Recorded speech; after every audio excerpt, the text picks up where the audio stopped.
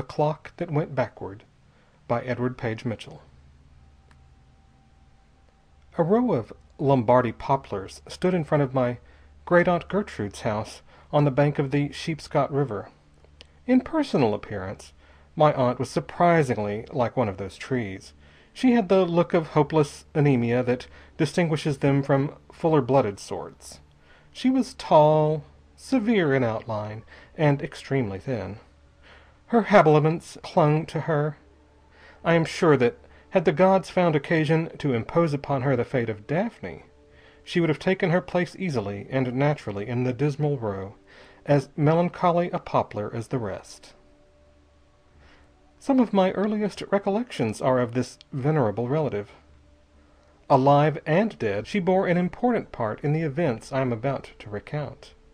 Events which I believe to be without parallel in the experience of mankind. During our periodical visits of duty to Aunt Gertrude in Maine, my cousin Harry and myself were accustomed to speculate much on her age. Was she 60? Or was she 60? We had no precise information. She might have been either. The old lady was surrounded by old-fashioned things. She seemed to live altogether in the past. In her short half-hours of communicativeness, over her second cup of tea, or on the piazza where the poplars sent slim shadows directly toward the east, she used to tell us stories of her alleged ancestors. I say alleged because we never fully believed that she had ancestors. A genealogy is a stupid thing. Here is Aunt Gertrude's reduced to its simplest forms. Her great-great-grandmother, 1599 to 1642, was a woman of Holland who married a Puritan refugee and sailed from Leiden to Plymouth in the ship Anne in the year of our Lord 1632. This pilgrim mother had a daughter, Aunt Gertrude's great-grandmother, 1640 to 1718.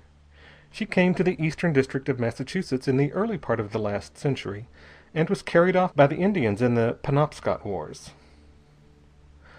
Her daughter, 1680 to 1776, lived to see these colonies free and independent, and contributed to the population of the coming republic not less than 19 stalwart sons and comely daughters. One of the latter, 1735 to 1802, married a Wiscasset skipper engaged in the West India trade, with whom she sailed. She was twice wrecked at sea, once on what is now Seguin Island, and once on San Salvador. It was on San Salvador that Aunt Gertrude was born. We got to be very tired of hearing this family history. Perhaps it was the constant repetition and the merciless persistency with which the above dates were driven into our young ears that made us skeptics. As I have said, we took little stock in Aunt Gertrude's ancestors. They seemed highly improbable. In our private opinion, the great-grandmothers and grandmothers and so forth were pure myths, and Aunt Gertrude herself was the principal in all the adventures attributed to them, having lasted from century to century while generations of contemporaries went the way of all flesh. On the first landing of the square stairway of the mansion loomed a tall Dutch clock. The case was more than 8 feet high, and a dark red wood, not mahogany, and it was curiously inlaid with silver. No common piece of furniture was this.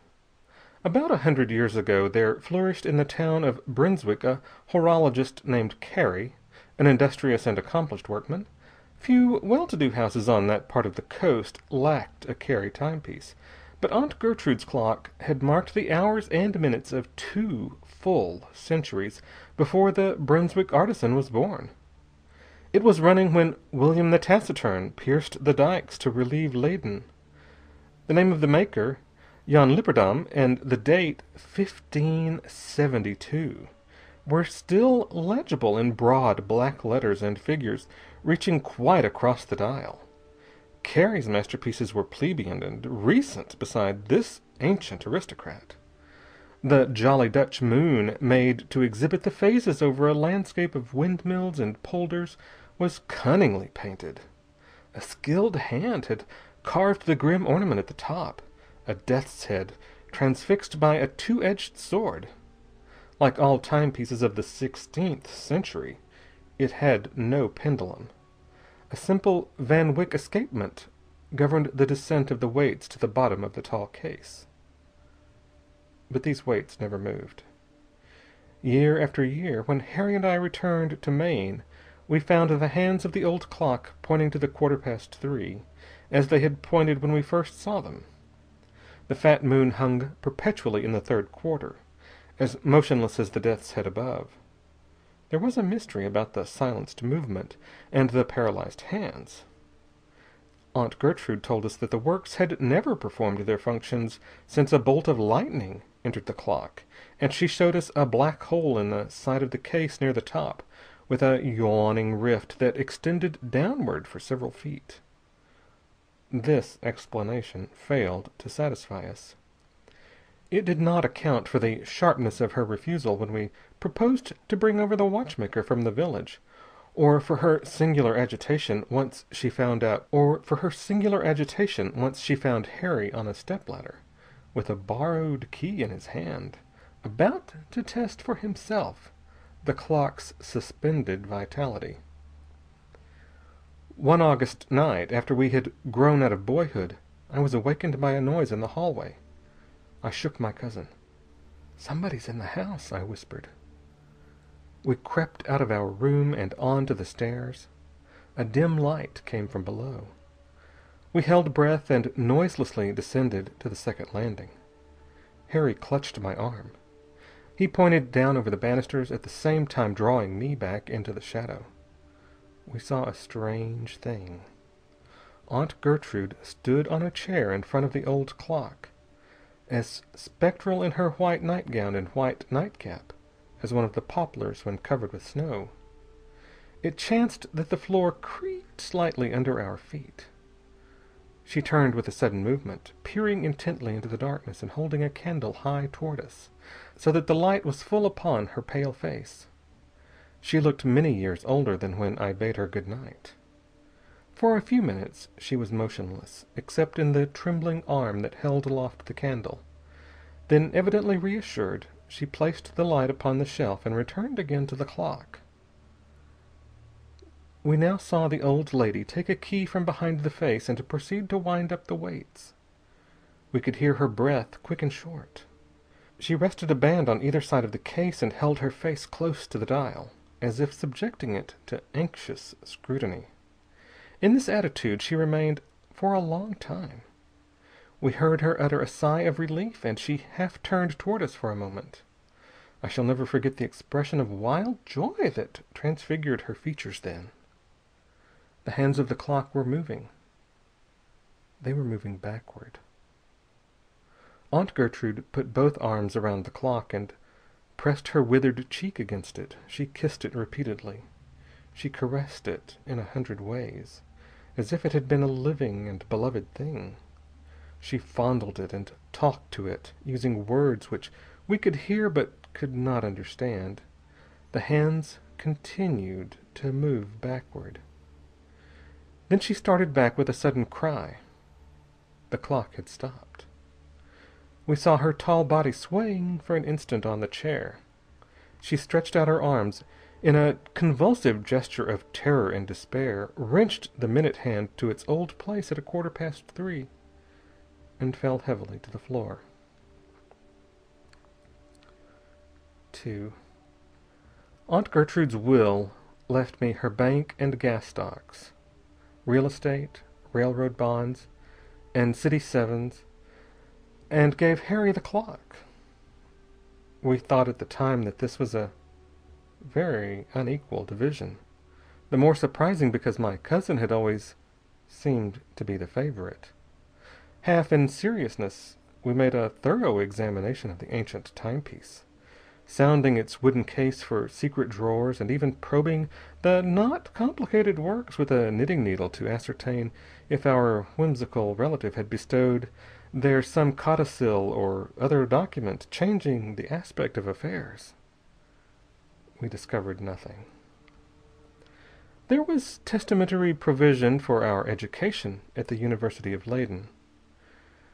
We left the military school in which we had learned a little of the theory of war and a good deal of the art of standing with our noses over our heels, and took ship without delay.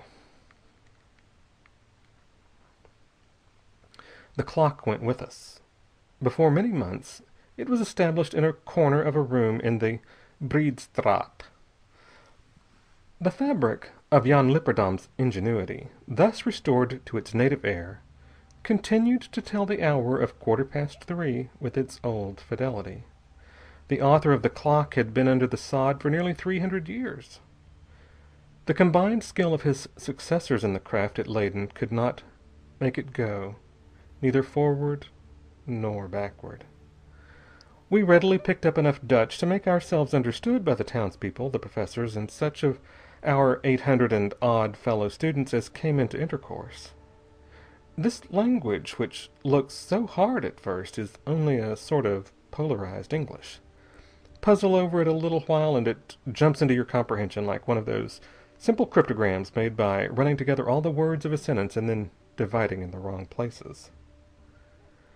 The language acquired and the newness of our surroundings worn off, we settled into tolerably regular pursuits. Harry devoted himself with some assiduity to the study of sociology, with especial reference to the round-faced and not unkind maidens of Leiden. I went in for the higher metaphysics. Outside of our respective studies, we had a common ground of unfailing interest. To our astonishment, we found that not 1 in 20 of the faculty or students knew or cared a sliver about the glorious history of the town, or even about the circumstances under which the university itself was founded by the Prince of Orange. In marked contrast with the general indifference was the enthusiasm of Professor von Stopp, my chosen guide through the cloudiness of speculative philosophy. This distinguished Hegelian was a tobacco-dried little old man, with a skull-cap over features that reminded me strangely of Aunt Gertrude's. Had he been her own brother, the facial resemblance could not have been closer. I told him so once, when we were together in the Stadhuis, looking at the portrait of the hero of the siege, the Burgomaster van der Werf. The professor laughed. "I will show you what is even a more extraordinary coincidence," said he, and leading the way across the hall to the great picture of the siege, by Warmers, he pointed out the figure of a burgher participating in the defense. It was true. Von Stopp might have been the burgher's son. The burgher might have been Aunt Gertrude's father. The professor seemed to be fond of us. We often went to his rooms in an old house in the Roppenbergstraat, one of the few houses remaining that antedate 1574. He would walk with us through the beautiful suburbs of the city, over the straight roads lined with poplars that carried us back to the bank of the Sheepscot in our minds. He took us to the top of the ruined Roman tower in the center of the town, and from the same battlements from which anxious eyes 3 centuries ago had watched the slow approach of Admiral Boisson's fleet from the submerged polders, he pointed out the great dike of the Landscheiding, which was cut that the oceans might bring Boisson's Zealanders to raise the leaguer and feed the starving. He showed us the headquarters of the Spaniard Valdez at Leiderdorp, and told us how heaven sent a violent northwest wind on the night of the 1st of October, piling up a water deep where it had been shallow, and sweeping the fleet between Zetterwood and Zwijten up to the very walls of the fort at Lammen, the last stronghold of the besiegers and the last obstacle in the way of succor to the famishing inhabitants. Then he showed us where, on the very night before the retreat of the besieging army, a huge breach was made in the wall of Leiden, near the Cowgate by the Walloons from Lammen. "Why," cried Harry, catching fire from the eloquence of the professor's narrative, "that was the decisive moment of the siege!" The professor said nothing. He stood with his arms folded, looking intently into my cousin's eyes. For, continued Harry, had that point not been watched, or had defense rallied and the breach been carried by the right assault from Lammen, the town would have been burned and the people massacred under the eyes of Admiral Bossat and the fleet of relief. Who defended the breach? Von Stopp replied very slowly, as if weighing every word. History records the explosion of the mine under the city wall on the last night of the siege. It does not tell the story of the defense or give the defender's name. Yet no man that ever lived had a more tremendous charge than fate entrusted to this unknown hero.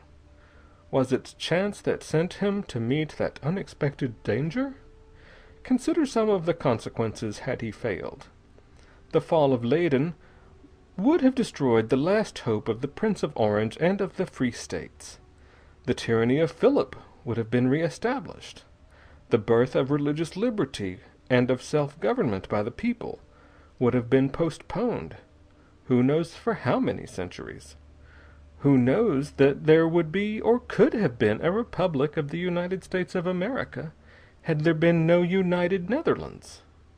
Our university, which has given to the world Grotius, Scaliger, Arminius, and Descartes, was founded upon this hero's successful defense of the breach. We owe to him our presence here today. Nay, you owe to him your very existence. Your ancestors were of Leiden. Between their lives and the butchers outside the walls, he stood that night.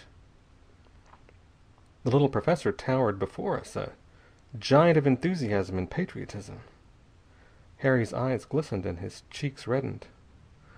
"Go home, boys," said Von Stopp, "and thank God that while the burghers of Leiden were straining their gaze toward Zoeterwoude and the fleet, there was one pair of vigilant eyes and one stout heart at the town wall just beyond the Cow Gate." 3. The rain was splashing against the windows one evening in the autumn of our third year at Leiden, when Professor Van Stopp honored us with a visit in the Breedstraat.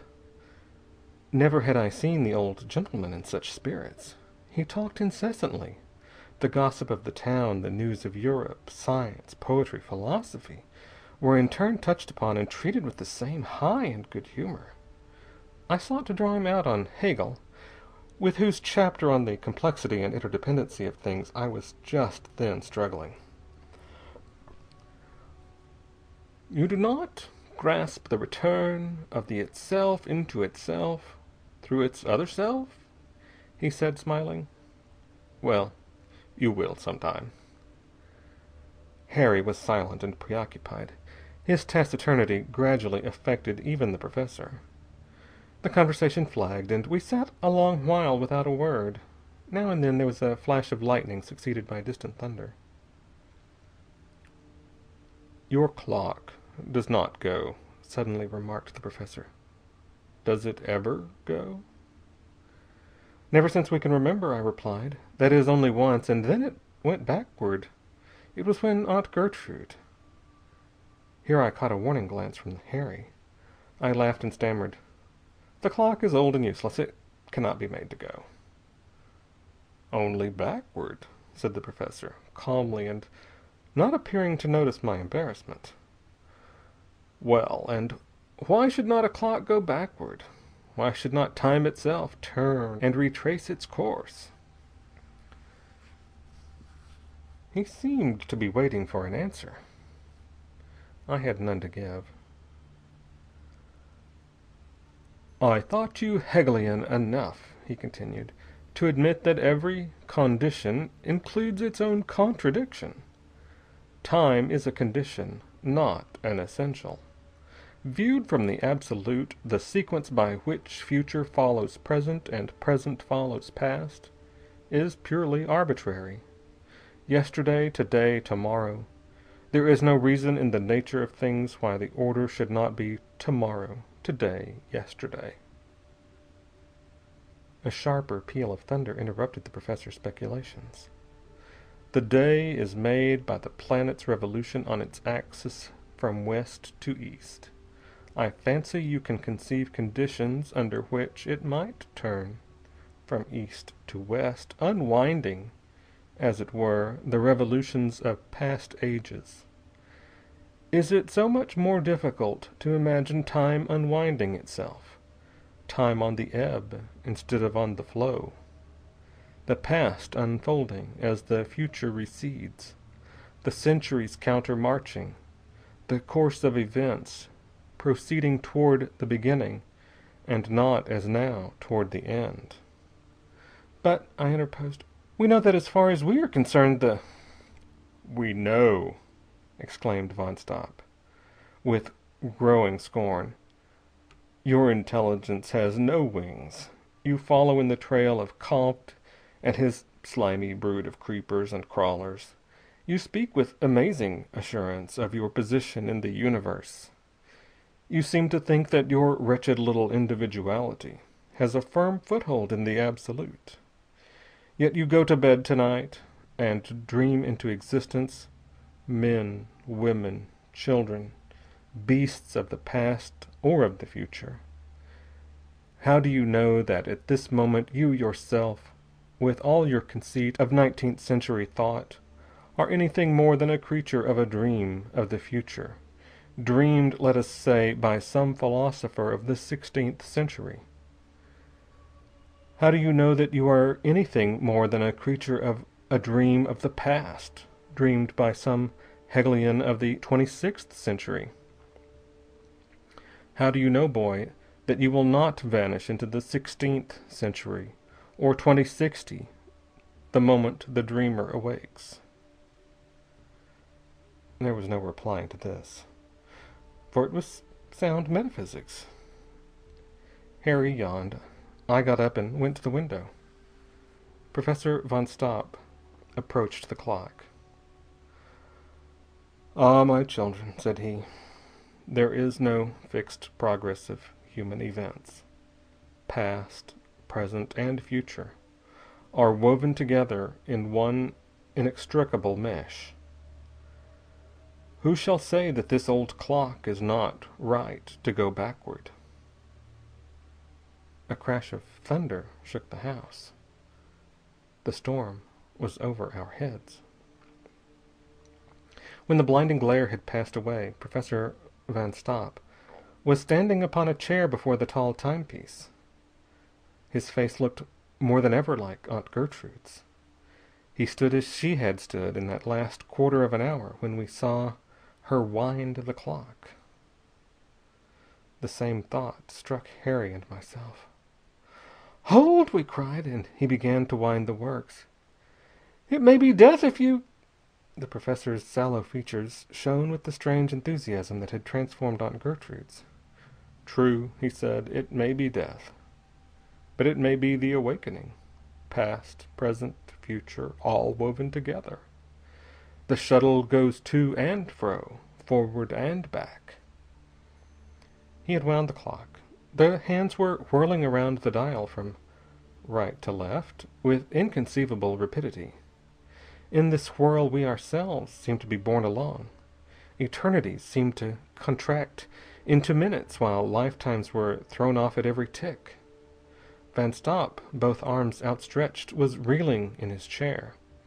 The house shook again under a tremendous peal of thunder. At the same instant a ball of fire, leaving a wake of sulphurous vapor and filling the room with dazzling light, passed over our heads and smote the clock. Van Stopp was prostrated. The hands ceased to revolve. 4. The roar of the thunder sounded like a heavy cannonading. The lightning's blaze appeared as the steady light of a conflagration. With our hands over our eyes, Harry and I rushed out into the night. Under a red sky, people were hurrying toward the Stadhuis. Flames in the direction of the Roman tower told us that the heart of the town was afire. The faces of those we saw were haggard and emaciated. From every side we caught disjointed phrases of complaint or despair. "Horseflesh at 10 shillings the pound," said one. and bread at 16 shillings. Bread indeed, an old woman retorted. It's 8 weeks gone since I've seen a crumb. My little grandchild, the lame one, went last night. Do you know what Gekabetchi, the washerwoman, did? She was starving. Her babe died, and she and her man... A louder cannon burst cut short this revelation. We made our way on toward the citadel of the town, passing a few soldiers here and there, and many burghers with grim faces under their broad-brimmed felt hats. There is bread plenty yonder where the gunpowder is, and full pardon, too. Valdez shot another amnesty over the walls this morning. An excited crowd immediately surrounded the speaker. But the fleet, they cried. The fleet is grounded fast on the Greenway polder. Boissot may turn his one eye seaward for a wind till famine and pestilence have carried off every mother's son of ye, and his ark will not be a rope's length nearer. Death by plague, death by starvation, death by fire and musketry. That is what the burgomaster offers us in return for glory for himself and kingdom for Orange. He asks us, said a sturdy citizen, to hold out only 24 hours longer, and to pray meanwhile for an ocean wind. Ah, yes, sneered the first speaker. Pray on. There is bread enough locked in Peter Adrian's and Vanderwerf's cellar. I warrant you that it is what gives him so wonderful a stomach for resisting the most Catholic king. A young girl with braided yellow hair pressed through the crowd and confronted the malcontent. Good people, said the maiden, do not listen to him. He is a traitor with a Spanish heart. I am Pieter's daughter. We have no bread. We ate malt cakes and rapeseed like the rest of you till that was gone. Then we stripped the green leaves from the lime trees and willows in our gardens and ate them. We have eaten even the thistles and weeds that grew between the stones by the canal. The coward lies. Nevertheless, the insinuation had its effect. The throng, now become a mob, surged off in the direction of the burgomaster's house. One ruffian raised his hand to strike the girl out of the way. In a wink the cur was under the feet of his fellows, and Harry, panting and glowing, stood at the maiden's side, shouting defiance in good English at the backs of the rapidly retreating crowd. With the utmost frankness, she put both her arms around Harry's neck and kissed him. Thank you, she said. You are a hearty lad. My name is Gertrude Vanderwert. Harry was fumbling in his vocabulary for the proper Dutch phrases, but the girl would not stay for compliments.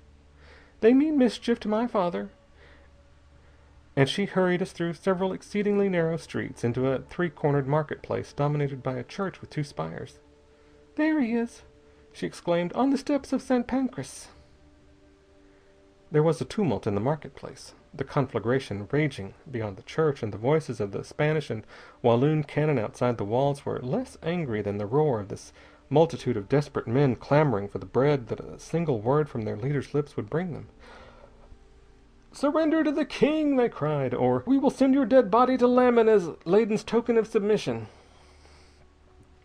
One tall man, taller by half a head than any of the burghers confronting him, and so dark of complexion that we wondered how he could be the father of Gertrude, heard the threat in silence.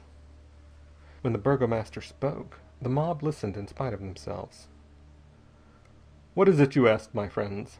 That we break our vow and surrender Leiden to the Spaniards? That is to devote ourselves to a fate far more horrible than starvation. I have to keep the oath. Kill me if you will have it so. I can die only once, whether by your hands, by the enemy's, or by the hand of God. Let us starve if we must, welcoming starvation, because it comes before dishonor. Your menaces do not move me. My life is at your disposal. Here, take my sword, thrust it into my breast, and divide my flesh among you to appease your hunger. So long as I remain alive, expect no surrender. There was silence again while the mob wavered. Then there were mutterings around us. Above these rang out the clear voice of the girl whose hand Harry still held, unnecessarily, it seemed to me. Do you not feel the sea wind? It has come at last, to the tower, and the first man there will see by moonlight the full white sails of the prince's ships. For several hours I scoured the streets of the town, seeking in vain my cousin and his companion. The sudden movement and the crowd toward the Roman tower had separated us. On every side I saw evidences of the terrible chastisement that had brought this stout-hearted people to the verge of despair. A man with hungry eyes chased a lean rat along the bank of the canal. A young mother with 2 dead babes in her arms sat in a doorway to which they bore the bodies of her husband and father, just killed at the walls. In the middle of the deserted street I passed unburied corpses in a pile twice as high as my head. The pestilence had been there, kinder than the Spaniard, because it held out no treacherous promises while it dealt its blows. Toward morning the wind increased to a gale. There was no sleep in Leiden. No more talk of surrender. No longer any thought or care about defense. These words were on the lips of everybody I met. "Daylight will bring the fleet." Did daylight bring the fleet? History says so, but I was not a witness. I know only that before dawn the gale culminated in a violent thunderstorm, and that at the same time a muffled explosion, heavier than the thunder, shook the town. I was in the crowd that watched from the Roman mound for the first signs of the approaching relief. The concussion shook hope out of every face. "Their mine has reached the wall." But where? I pressed forward until I found the burgomaster, who was standing among the rest. "Quick," I whispered. "It is beyond the Cow Gate, and this side of the Tower of Burgundy." He gave me a searching glance and then strode away without making any attempt to quiet the general panic. I followed close at his heels. It was a tight run of nearly half a mile to the rampart in question. When we reached the Cow Gate, this is what we saw. A great gap where the wall had been, opening to the swampy fields beyond. In the moat outside and below, a confusion of upturned faces, belonging to men who struggled like demons to achieve the breach, who now gained a few feet and now were forced back. On the shattered rampart, a handful of soldiers and burghers formed a living wall where masonry had failed. Perhaps a double handful of women and girls, serving stones to the defenders and boiling water in buckets, besides pitch and oil and unslaked lime, and some of them quoiting tar and burning hoops over the necks of the Spaniards in the moat. My cousin Harry leading and directing the men, the burgomaster's daughter Gertrude encouraging and inspiring the women. But what attracted my attention more than anything else was the frantic activity of a little figure in black who, with a huge ladle, was showering molten lead on the heads of the assailing party. As he turned to the bonfire and kettle which supplied him with ammunition, his features came into full light. I gave a cry of surprise. The ladler of molten lead was Professor Van Stopp. The burgomaster, Van der Werf, turned at my sudden exclamation. "Who is that?" I said. "The man at the kettle." "That," replied Van der Werf, "is the brother of my wife, the clockmaker, Jan Lipperdam." The affair at the breach was over almost before we had time to grasp the situation. The Spaniards who had overthrown the wall of brick and stone found the living wall impregnable. They could not even maintain their position in the moat. They were driven off into the darkness. Now I felt a sharp pain in my left arm. Some stray missile must have hit me while we watched the fight. "Who has done this thing?" demanded the burgomaster. "Who is it that has kept watch on today while the rest of us were straining fools' eyes toward tomorrow?" Gertrude Van der Werf came forward proudly, leading my cousin. "My father," said the girl. "He has saved my life." "That is much to me," said the burgomaster, "but it is not all. He has saved Leiden, and he has saved Holland." I was becoming dizzy. The faces around me seemed unreal.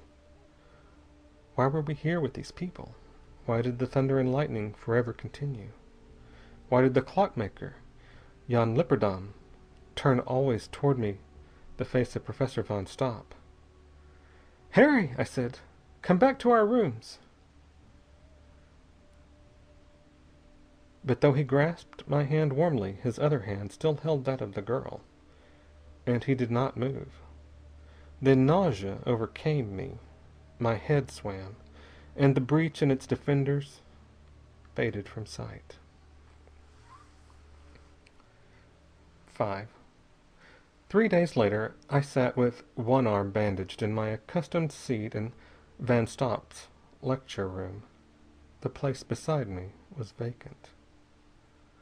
"We hear much," said the Hegelian professor, reading from a notebook in his usual dry, hurried tone, "of the influence of the 16th century upon the 19th.